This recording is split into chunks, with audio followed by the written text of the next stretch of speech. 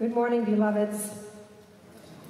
Good morning, those of you who are in C2, those of you who are with us from near or far away. We're so grateful to be with you together in worship this morning. This morning, for those of you who couldn't be in the sanctuary because you're across the way, we welcomed our children to worship today. They just finished their music, art, and dance camp, C3 camp here at church. There were 40 children here this week who participated. And we all are so grateful to the parents for sharing their children this week. And we're especially grateful to Rachel Carter Murphy.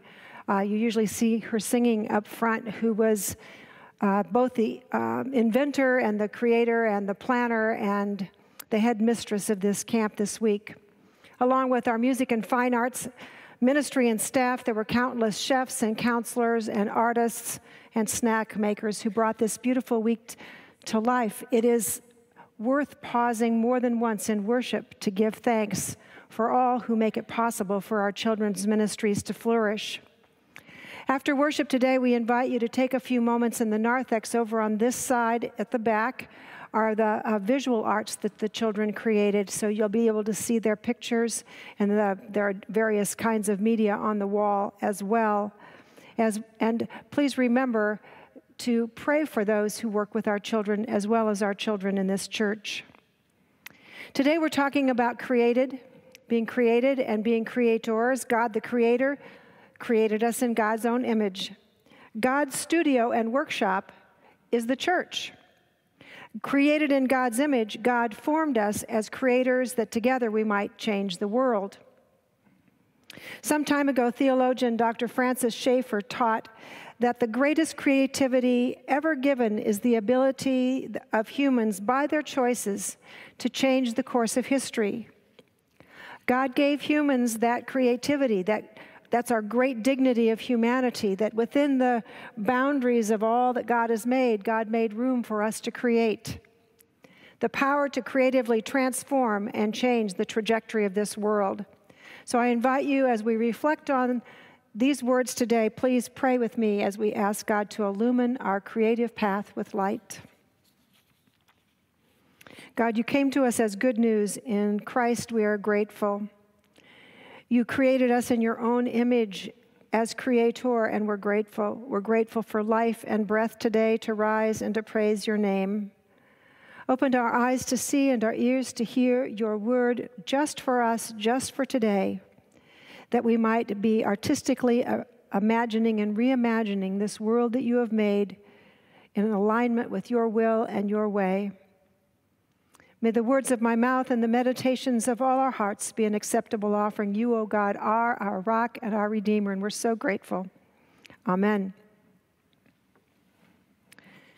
There was an old farmer who wrote to his son who was in prison, who'd just gone to prison, and said, "I'm sorry, son, but this year I'm not going to be able to plant the potato field because I can't really do it without you here to help me dig up the field and prepare it."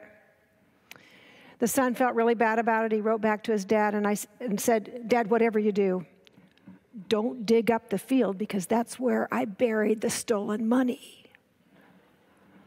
So one of the prison guards intercepted that letter to the dad and gave it to the police. And the next day, the police went out and dug up the field.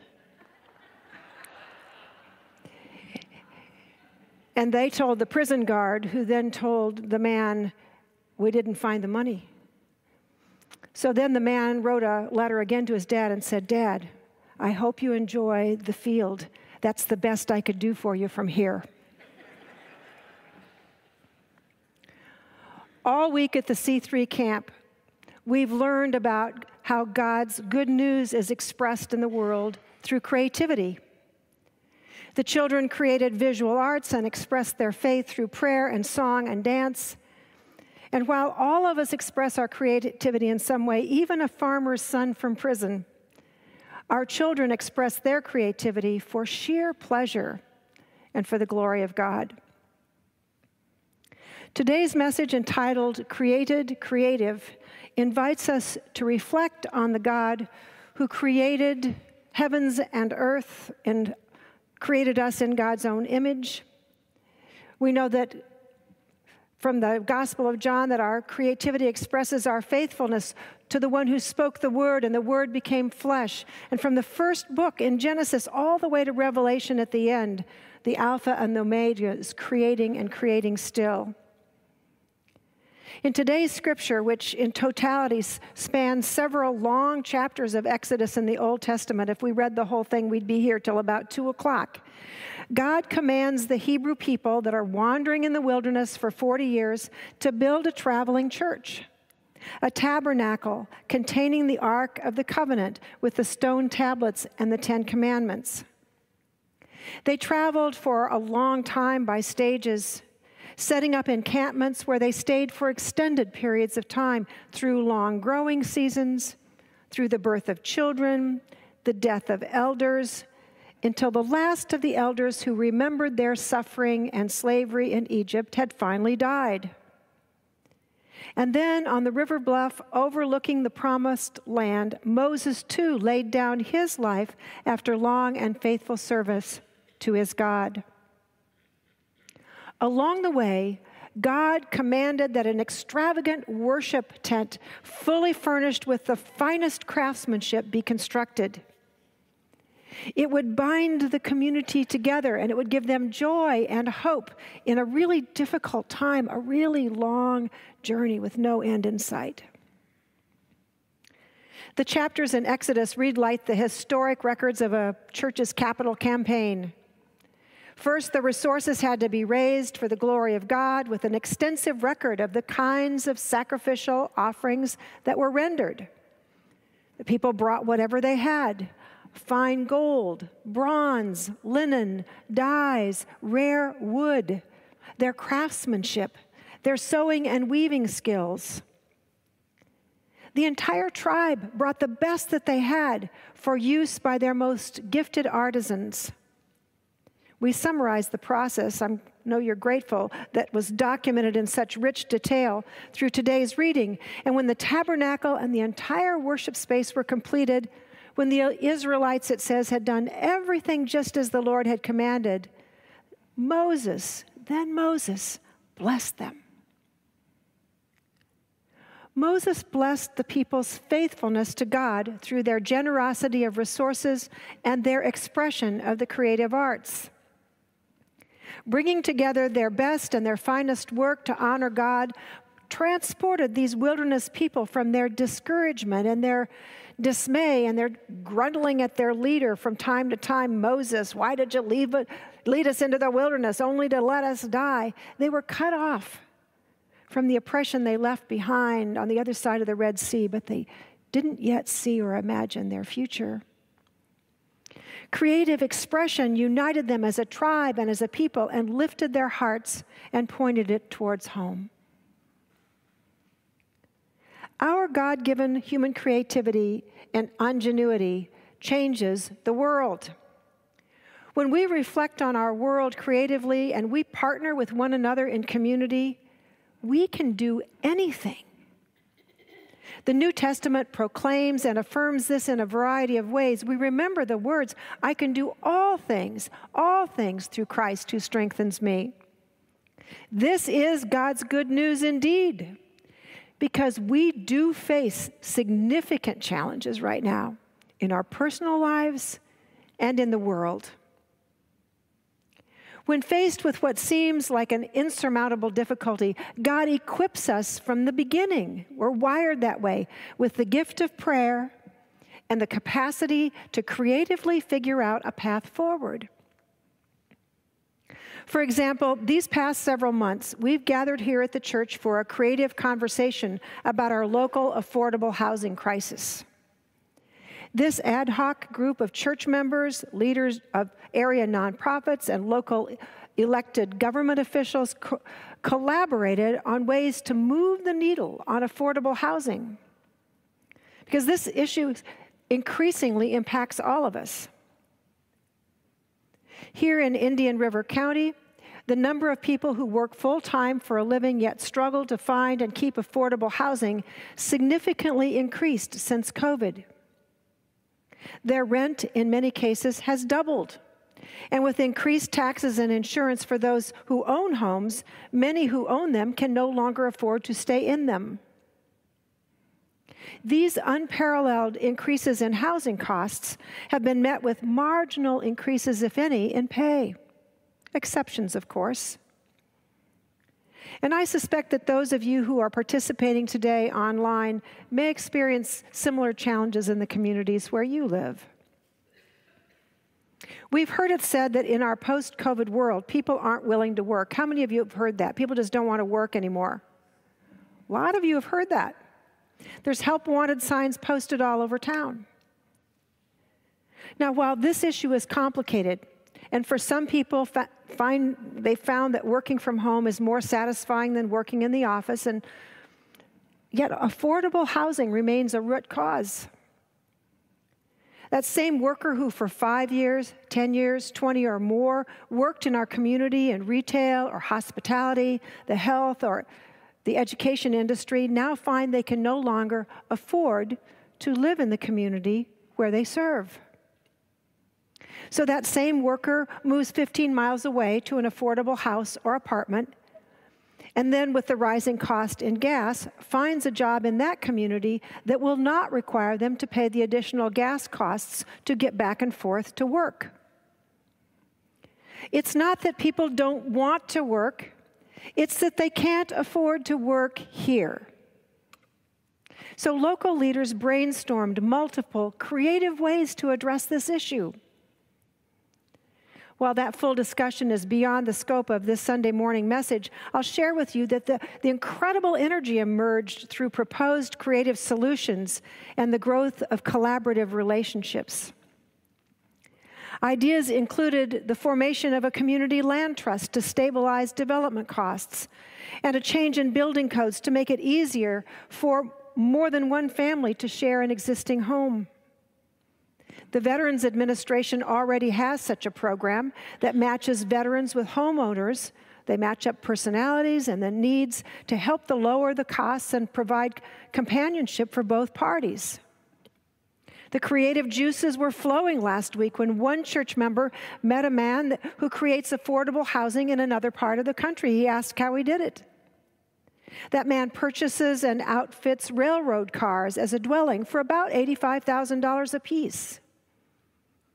Even with the cost of a developed lot, that puts home ownership within reach. Others are invested in the tiny house movement in many communities that provide safe, affordable housing for those in need of it. Early in my tenure here as minister, we had an opening here on staff, and I knew someone from far away with whom I used to work and invited them to apply for the job. When they discovered that their housing would cost them much more and their pay would be less than where they were now, they declined the position. They couldn't afford to move here. You see, whether we're creating Big Brother and Big Sister programs for mentoring, or figuring out how to create space for underserved youth to play basketball, go to school, God wired us with imagination, faith, and the will to risk something new, something great, to create something magnificent to change the world. But you know what? Artistic efforts require talent and time and training. Often I overhear someone rightfully thanking our musicians for their extraordinary contributions to worship. I'm lifted and buoyed every week by the music in this church as you are. Someone will say to one of them, "You have a natural gift." Yes, they do. And at one time, a $50,000 to $100,000 bill for music education, and then the instrument, and then their internships, and then lengthy apprenticeships. We're all creatively gifted in some way. Yet development of our creativity exacts a cost. It's said that it takes 10,000 hours to master a craft. I don't know how long it took to create crossover, but I bet a lot of hours, right? You've probably heard of this 10,000-hour rule, which was popularized by Malcolm Gladwell's blockbuster book, Outliers. As Gladwell tells it, the rule goes like this: it takes 10,000 hours of intensive practice to achieve mastery of many complex skills and materials like playing the violin. We've become accustomed to pushing the easy button. If we can't get an instant answer on the internet, or it takes real work over a long time, we tend to think it's not worth the trouble, and we give up. The late songwriter Leonard Cohen once talked about the challenges of any creative process in this way. The creative process is like a bear stumbling into a beehive or a honey cache. I'm stumbling right into it and getting stuck, and it's delicious, and it's horrible, and I'm in it, and it's not very graceful, and it's awkward, and sometimes it's very painful. This process is inevitable for anything creative. So when you think about the great issues confronting us today, it appears that what we need most are not greater politicians, but seasoned and faithful creatives willing to go the distance. Few things are achieved without sacrifice. So when you think about whatever that big thing is that you're passionate about, you may find times when you feel critical about those who are trying to figure out what to do next. Oh no, got to do it this way and not that. But for those of us not willing to put in the 10,000 hours to move the needle, we can pray for them. We can pray for them to have the vision and the courage to hold the course until they reach the goal and the world changes. Now, there are notable exceptions to how difficult creativity can be. During the summer of 1904, an unlikely partnership formed at the World's Fair in St. Louis. The summer was unusually hot, not unlike this one, and people searched the fair for a way to cool off. A vendor named Arnold provided just what they needed, homemade ice cream. People lined up for what seemed like miles to get some of this smooth and cool and satisfying ice cream, but there was one problem. It was so hot that Arnold ran out of paper serving bowls due to the high demand. Now, right next to Arnold's ice cream booth was a man named Ernest, who was a pastry chef. He made a Persian wafer dessert. Ernest also had a problem. His pastry was not selling. So Ernest noticed Arnold's problem, took some warm pastry, rolled it into a cone shape, and then went over and showed Arnold how the cone could hold a scoop of ice cream. On that hot day at the World's Fair in St. Louis more than 100 years ago, imagination and partnership birthed the ice cream cone. Thank you, Jesus! The world profoundly needs our creative and artistic imagination right now, grounded in faith and partnered in community to turn a few things right side up that have gone all cattywampus. God called the Israelites long ago to sacrificially lean in and create something enduring and beautiful to sustain them through an uncertain time. God calls us still. Whether we can write poetry or paint or sculpt or design buildings or imagine a different future or help with our resources to make it possible, God counts on us to do whatever it takes for as long as it takes without counting the cost to set things right.